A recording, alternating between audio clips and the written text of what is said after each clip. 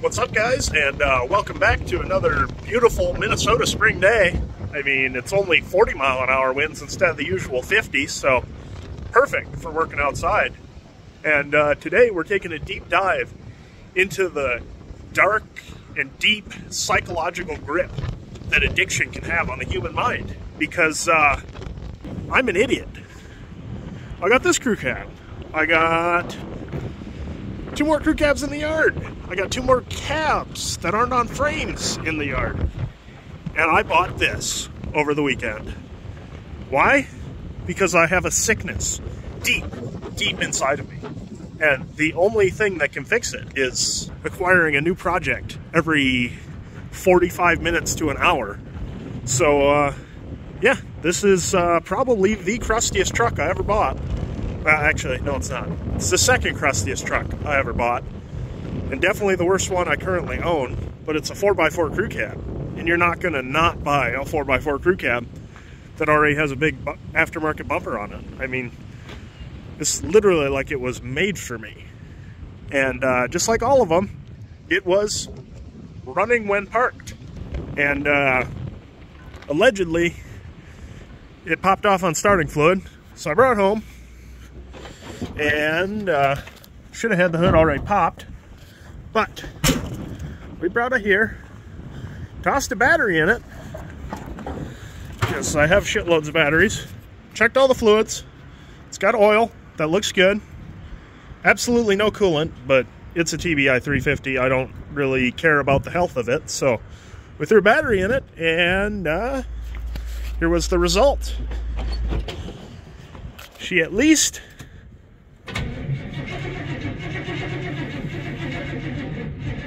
turns over, but I did that too many times on the other takes of this video, so the battery's kind of low. But it turns over. That's a good sign. The fuel tanks are junk. So that's what we'll be doing today, is installing a new fuel tank and putting that door back on. Oh, geez, sun's ruining this. Putting that door back on the service bed, because that's in the back seat. And then hopefully run this rig up the road and get stranded, and then call the neighbor to come rescue me. So yeah, that's kind of the game plan. I have a bunch of extra fuel tanks. I don't have the TBI fuel pump here, but those are pretty cheap and they're on hand at the parts store. So we'll go get a fuel pump, put it in one of my tanks, then put the tank in the rig, and hopefully maybe drive this thing. Alright, we found a tank, and there's a very specific reason I chose this tank out of all the other much nicer ones that are in there and in there. And simple fact of the matter is, this one was on top of the pile, which makes it the perfect choice. And also the lock ring and sending unit are already messed up, so I don't have to worry about keeping track of that when I put the new one in. That can just go right in the scrap bin. We'll pry it open, make sure this tank isn't rusty inside, which it shouldn't be, because I don't know why I would keep it if it was.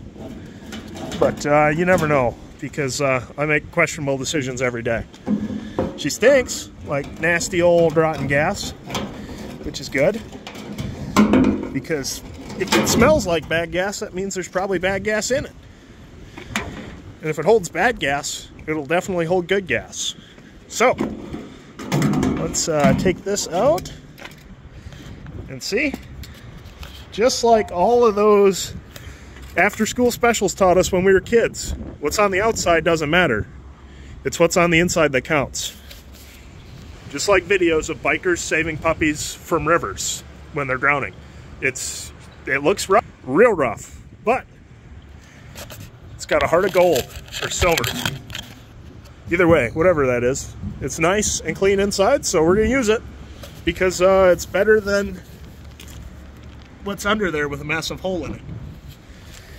Yeah, this is it's a rough body, but if you watch my videos, the other ones, you'll know I have a very nice crew cab that I brought home and set in the backyard with no plans for, so I think we'll be cab swapping this beauty eventually, but we need to make sure we can get it running first. So that's priority number 1.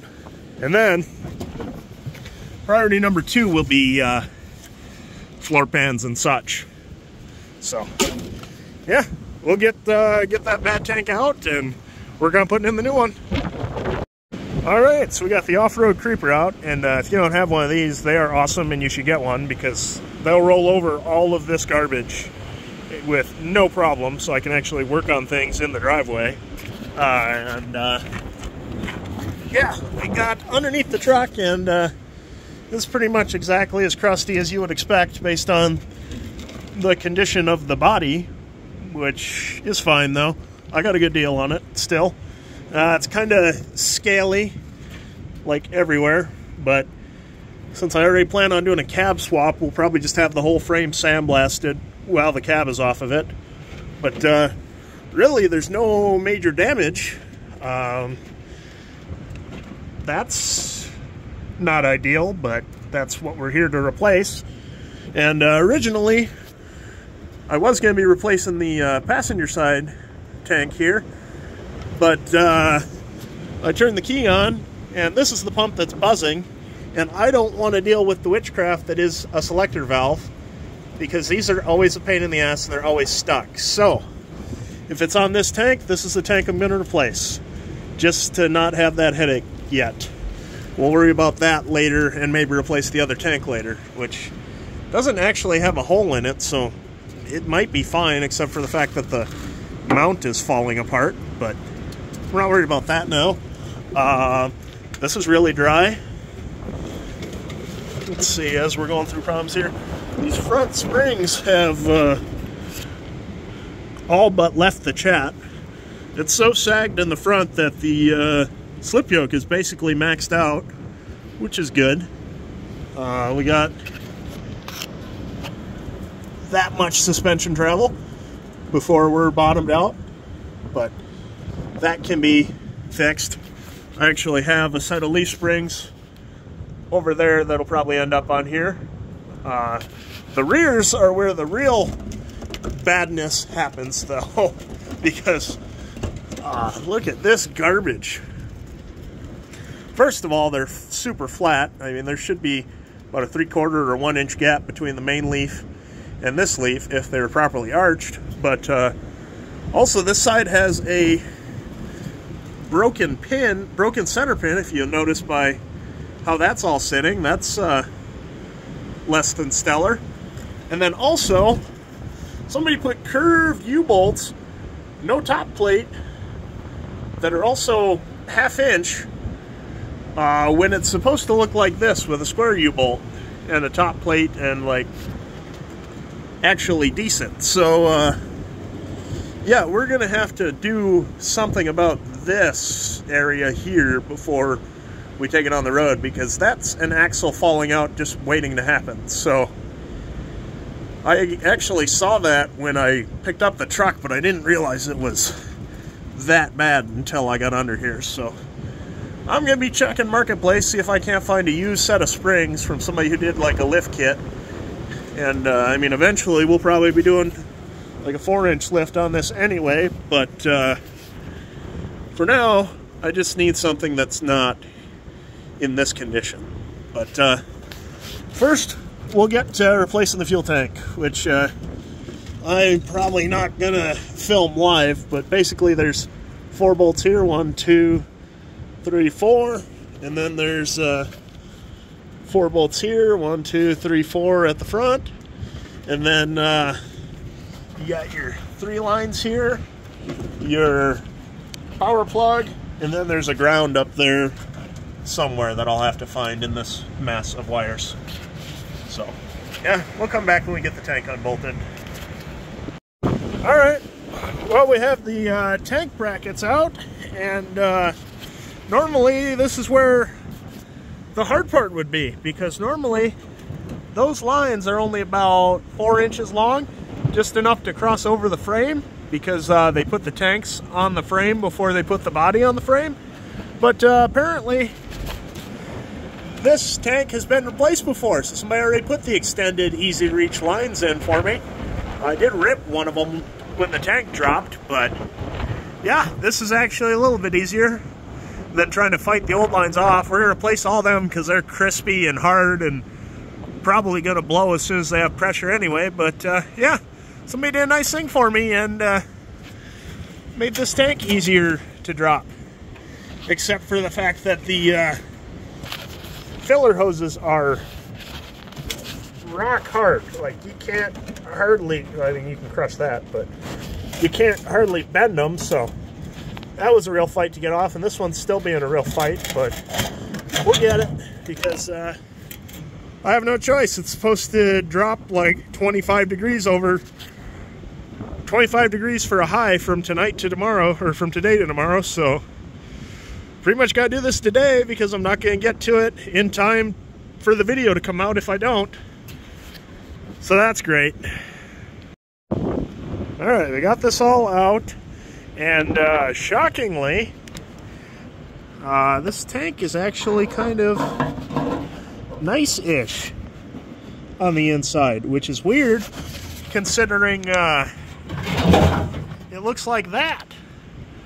Like, it's only rusty in the spots that they're holes. That's strange. Usually it's like everywhere is rusty inside and then it rusts through, but something must have hit this tank is all I can think of is why it would do that. Actually, never mind, I know what happened. It's the rubber isolator went bad on the strap, and that was just metal on metal, and it wore through all the coating, and that's why it rusted out. That's why this spot's still kind of nice, because it still has some galvanization on it. Huh, but either way, it's going in the scrap, and this one will be going in once I put the new sender in. I was going to use the one out of this tank, but those lines were all extended and stupid, and I don't really like that, so we'll put one in that has the regular length of lines in it, and then we'll be good. But maybe you can see the trees dance today. I'm sick of this shit, so I'm going inside. All right, next day, weather is slightly better, at least not high wind advisory weather anymore. It's colder, but I can deal with colder. So this is the pump we pulled out of the, oh, it's not sitting there anymore, the original tank, and this is why I don't want to use it, because these lines are super massively extended. It's just because of laziness, which I don't blame them. It's a lot easier with longer lines to get the tank installed, but I don't like the way they're coupled. It's like RTV with electrical tape, and I don't really want to drop the tank again if and when that all fails. But luckily, my Dragon Horde of parts came in handy again, because I had a frame section over there that came under that gray cab that was in another video. And apparently, that truck was throttle body injection before it was converted to diesel. So we got a good throttle body injection sender pump setup in a bad tank that apparently got stabbed with a forklift.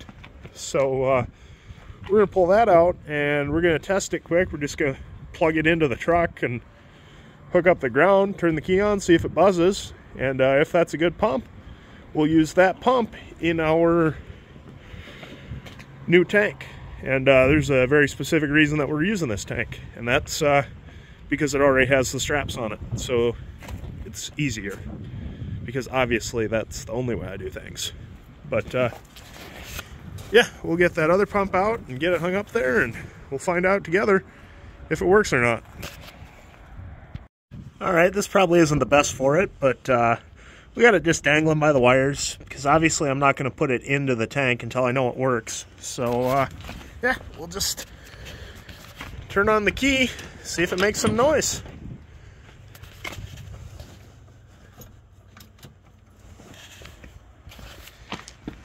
And unfortunately, we have nothing. But I got an idea. So the wiring is sketchy on this, but I know the pump worked, so we might just switch this pump unit into that sender and see what happens, because I don't know if I mentioned this, but I basically bought a set of axles when I paid for this truck, and the rest of it just came with. So for now, I want to put little to no money into this thing until I know what's going on with it. Especially because of the fact that it's out of coolant, which it's not in the oil, which is a good thing, but that also might be a very bad thing, because we might be in it for a radiator, which is simple and easy, or maybe it pushed out frost plugs, and then we're in it for a motor.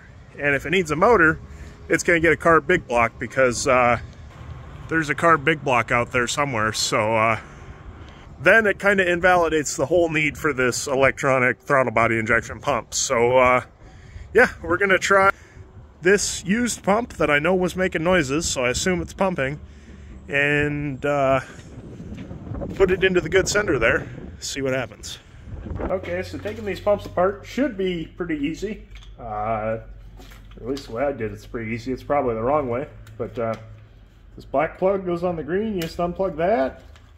You got these squish clamps that are already loose for me, apparently. That's a good sign, I guess. You just get in there and you, with a screwdriver, you crack them open a little more without literally cracking them, because that's hard on the equipment. But you just kind of lift them up and they squeeze open, and you probably can't even see much of that, but yeah, you just get in there and they just open up. And this one is still a little too tight. Screwdriver. Come on. Making me look bad. Actually, I'm making me look bad. Also, you can kind of just twist them. They pop apart like that. They're not like the most securest of clamps. Okay. Then this is meant to just not do that. It's here, I already did the other one. It's supposed to be a little cup there that just kind of pops off, but this one's seized in pretty good. But oh well, we didn't really need that to make sure the truck runs. That's not important. You just kind of flex that up. The line will compress. Pump comes out. That easy. Then just pop it back in the other sender. Get it lined up. It kind of only goes one way. Let's see here. Find your plug.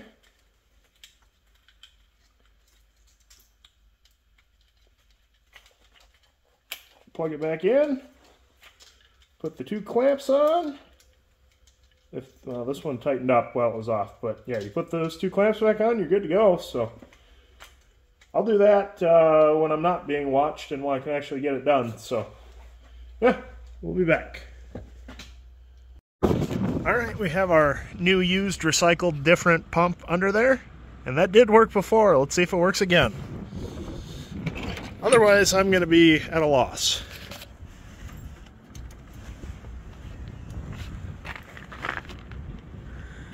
That's weird. Why is it?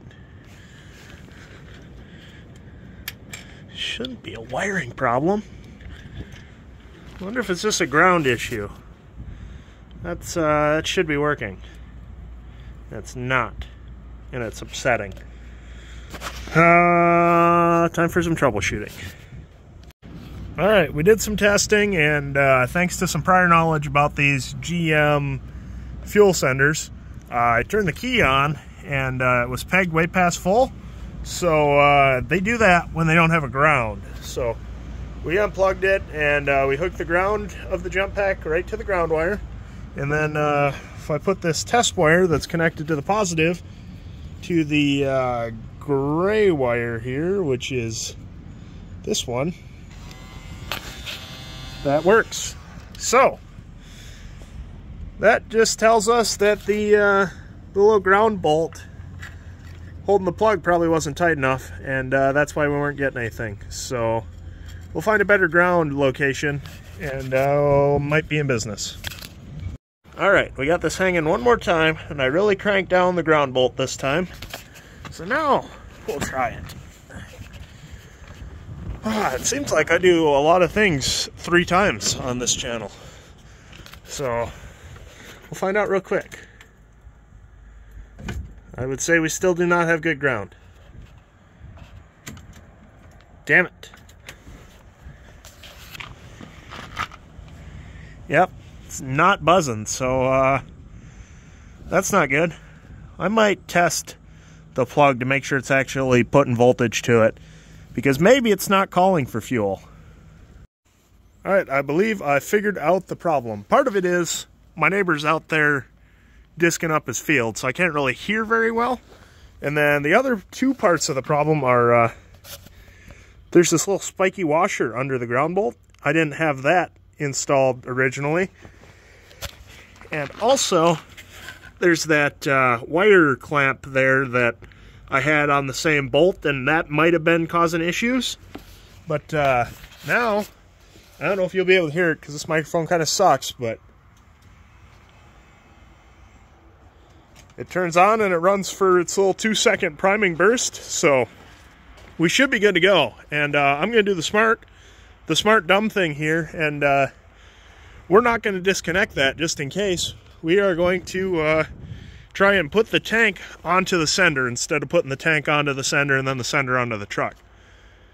Which is stupid, I know, but I know I have it working now, and I don't want to do all of this mess with the tank in my way. So that's the way we're going to try and do it.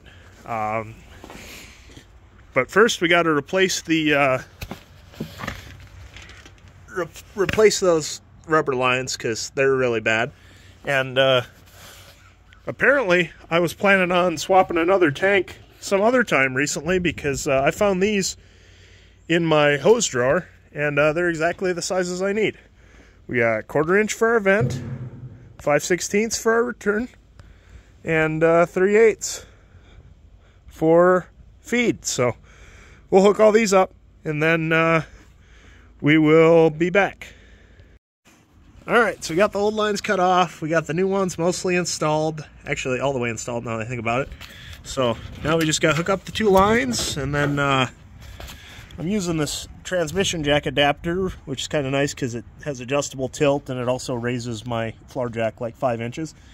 We'll just lift this into place, and we'll put the same 8 bolts back in that we took out, and should be good to go. Hopefully I get this pump hooked up well enough that it runs this time, because I'm going to be very upset if I have to drop the tank to fix it. But yeah, moving right along. Alright, tank's installed. Had some issues with the filler neck. Just the vent hose was kinked off, so we got a new one of those. Forgot to tighten the hose clamp, so I spilled a bit of fuel while I was filling it, but that's fine. Jump pack's hooked up. We're going to try and start this for the first time. We're not going to run it very long because there's no coolant in it, but I want to at least hear it fire before I waste a bunch of time and also 3 gallons of coolant filling this up. Which, in all honesty, I'm probably going to end up wasting that coolant anyway, because I'm guessing once I fill it up, it's going to leak back out onto the ground. Probably it'll roll under there before I fill it, just to make sure there's not like a frost plug hanging out of the block or something. But because there's got to be a reason that coolant's somewhere. It's not in the oil, so we're just going to have to fill it up and figure out where it goes. But for now, let's see what happens.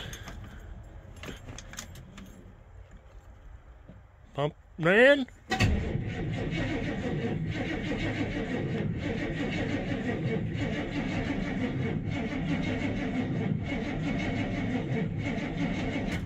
I must have a bad connection on the starter, because you can't really see it. We got the jump pack hooked up, but that's still turning really, really slow. So we'll mess with that a bit. Alright, and real fans of the channel, and people who actually know me, know when I say check connections, I just mean more jump packs. Because with enough voltage, you can have a little air gap in the wires. It'll arc. This is not going to work. This is stupid, but I gotta try it because I'm lazy.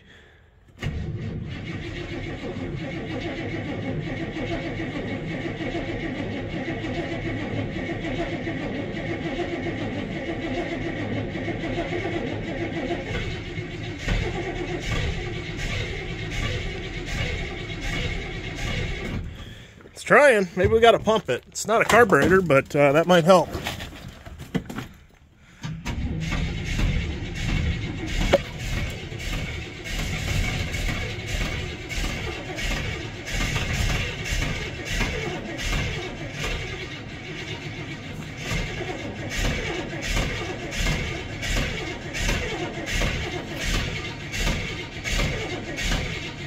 It's smoking.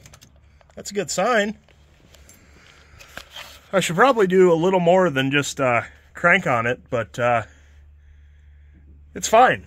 Like I said, this motor's pretty much temporary anyway, as far as I'm concerned.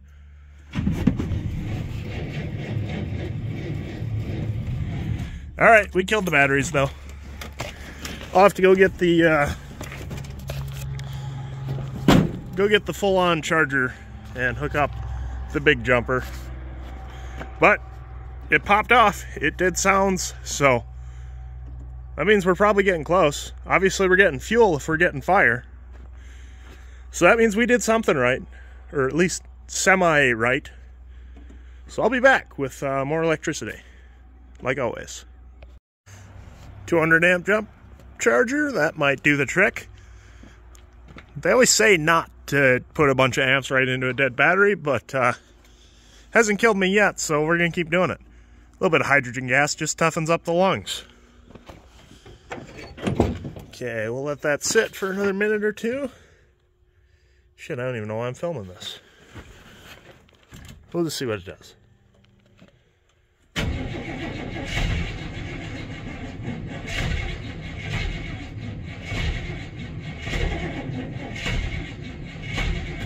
We're definitely low on spark or timing or all of the above, because it shouldn't go pop, pop like it is. It should be a lot more steady.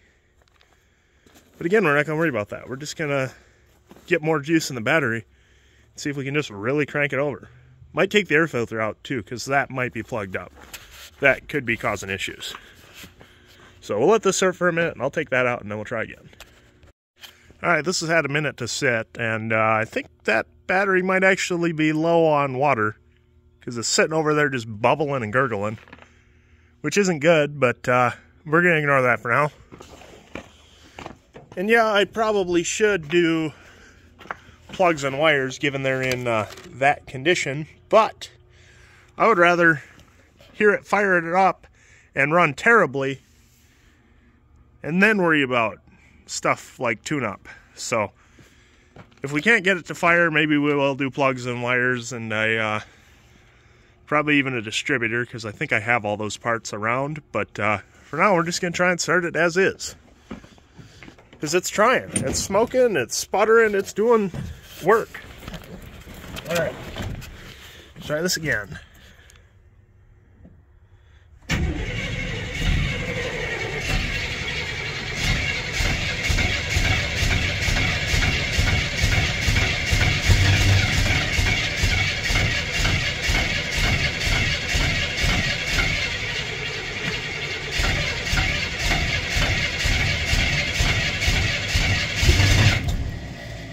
Oh, it's really close. It's trying to run.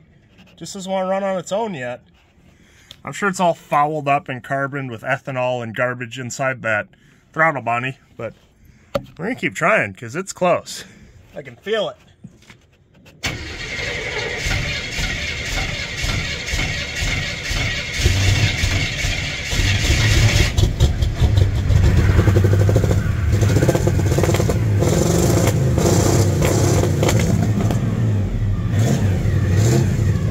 You want to give it the cold preps with no oil pressure. It was just tired. It fired up actually pretty good. It's running nice.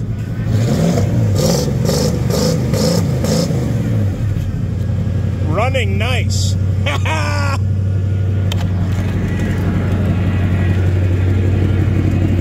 It actually sounds like it's firing on most of the cylinders though. That smoke just smells like condensation for the most part. Maybe it does have a head gasket out. Maybe that's why it's out of coolant. I didn't see any coolant in the oil, but that doesn't mean it's not getting into the cylinders and burning. Because she's a real mosquito fogger. But hell, I've driven trucks 40,000 miles smoking that bad. I'm happy. For $1,500, I don't think I went too wrong. She's mint. There must be some coolant in it, because I pulled this off and it dripped a little. It was bone dry last time, so maybe we won't need as much as we think. Maybe it's not all going to pour out on the ground. You're not going to see in there. I can barely see in there. But for that, we're not going to waste good brand new coolant. I mean, that's just not how we roll on rigs like this. No, we're going to hit it with the old Scrapyard Special Blend. This stuff has been sitting in a bucket for, I don't know, probably 8 months now. Just an open bucket in the garage. Came out of a truck that I crushed because I wanted the LS motor out of it. And it's still mostly good. There's just a few chunks, but we'll just pour it through a t-shirt and then we'll have coolant and maybe it'll run for longer. And we can take it for a yard drive at least. I thought I was going to take it on the road and be real sketchy, but that's a bad idea looking at that rear spring and also the condition of all the brake lines. I know I'm going to blow a brake line, and I know that spring's going to fall out from under it. And also, for once in my life, I'm actually scared of a set of tires. I don't think those would survive much past 13 miles an hour maybe, but we can at least drive it over. And God, this thing is always in the way. We can drive it over and park it in the lineup though, over in Dead Alley there. But yeah, that was awesome. It just struggled a bit, but I'm sure that's just from sitting so long. Had to blow the cobwebs out of it. We'll run it a bit and see if we can't scare the cobwebs out of it. I think I just said that twice. God, I'm terrible at this. But yeah, oh yeah, that leads me into another point. The fact that this is so rusty and crusty underneath. But these fenders are actually fairly nice. And I can tell you from experience, by being the king of the shit boxes here, that is specifically from being parked on grass. Because grass, or more specifically, unattended grass. Because once it grows up, you know, up past the rockers and starts tickling the edges of the truck, it holds all that humidity underneath and it just can't go anywhere. And that's why it takes out the floors and the rockers. But it doesn't get the fenders as bad because you have all this airflow here. So the humidity doesn't get in there. And also, obviously, this is taller, so the grass doesn't get that high. But it'll get to the inner fenders. Like here, it's pretty bad, but that's mostly from underneath. There's a pocket under there. The moisture gets trapped, and that's how it finds its way out. Whereas a rig like this one is rusted from being driven on salted roads its whole life. Fenders are still okay. Rockers are gone, but that's pretty normal. But then you lose the rear wheel wells too from salt and road grime getting kicked up on them. So that's kind of your detective lesson of the day when you're shopping for garbage like this, which I hope you're not. I hope none of you are stupid enough to do this. But yeah, you can tell by certain rust patterns whether it's rusty from being abandoned and sitting or just rusty from mistreatment and neglect. So that's your little 45-second tech tip for the day. But yeah, put this gross, oh, that chunk is actually a moth. Yeah, we're gonna put this gross coolant in the motor and see how well it runs after that. And if that's not enough, we're just gonna top it off with water because it's not gonna get cold enough to worry about offsetting the freezing temperature that badly. Apparently it wasn't as empty as I thought. It didn't even take a third of that bucket. And we made a mess, but don't worry, the asphalt will keep it from soaking into the groundwater. It's not as much of an environmental disaster as it looks like. It's fine. But yeah, when you are trying to strain your old dirty used coolant, it's a good idea to use your most gas-soaked t-shirt that you were using to start your other crew cab, because then the coolant will wash out the gas smell and basically it's brand new again. Damn it, I went to put the cap on, dropped it inside the fender, but luckily this truck comes prepared with an easy access hole. So you lose anything inside the fender, you can get it right back. Haha, that's handy. All right, we got the front end on the ground. Time to find out important things like if the transmission and the brakes work. But we're not gonna check any of that. We're just gonna fire it up and move it around, see what it does. I'm not going to waste my time checking things. You guys should know me better than that. Okay. See, well, she starts back up. Still idling high, but it started mid. We have oil pressure too, that's a good sign. We'll see if any of the other gauges work. Well, that works. The amp gauge always works on these things. I've had trucks that don't have any of the rest of this, but the amp gauge always works. Fuel gauge doesn't work, but that's whatever, I guess. Ooh, those brakes are not happy. It has a backup beeper. Can you hear that? Okay, it does not have any brakes at all. We're gonna have to probably figure that out. That's a little scary. But that's an easy fix. Probably just out of fluid. I'd assume it blew a line.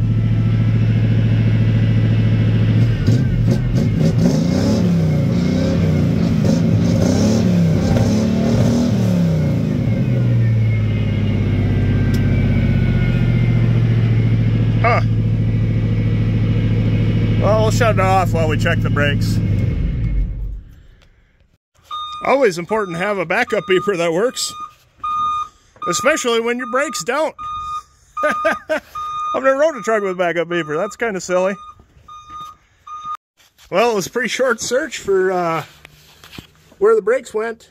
Probably right there, I would guess, where it's actively leaking brake fluid. Left a nice puddle on the ground. Let's see, did it leave any other puddles? Yes. That is also a new puddle. That probably is brake fluid too. Let's see. I don't actually know what that is. We'll ignore that puddle. But yeah, the brake line that's actively dripping might be a problem. So I guess we won't be yard driving this today because this video needs to come out tomorrow. But we made another one run, and this time it wasn't just a glorified jump start video. That one kind of sucked. I thought it needed more work. But it does, but it'll get more work eventually. But yeah, well, I guess we'll be back when I get the brake line kit, because I'm gonna have to order that, and God knows how long that'll take to get here. Might as well replace it all with stainless and not even worry about those brake lines, because this is gonna need a whole lot more of everything. So you're probably gonna see a bunch of this truck. It kind of sucks that we didn't get to drive it, but with a couple days, well, not really. It took me a couple days, but it wasn't a couple days worth of work. It was probably like 3-4 hours tops worth of work. We got it running. These old TBI motors are gutless, but they pretty much always run. They're just dirt simple. So yeah, we got a running driving truck. We'll have to work on stopping and suspensioning, but just shows you that if you look hard enough and you have the right timing, there are still good deals out there. I think this was listed for 46 minutes when I picked it up, and the guy already had about 50 other messages, and he was still getting them while I was standing there wheeling and dealing with him. So you just got to watch Marketplace. And I know this isn't one of those 100 grand Barrett Jackson trucks, but also running and driving, it's probably not a $1,500 truck either. I mean, it sure I made out pretty good, because these K30 crew cabs aren't getting any more common. So I would say for the first time in a while, I'm actually happy with my purchase, and I don't really have any buyer's regret just yet, at least. So yeah, we'll once we get parts, we'll be back working on this. So thanks for watching.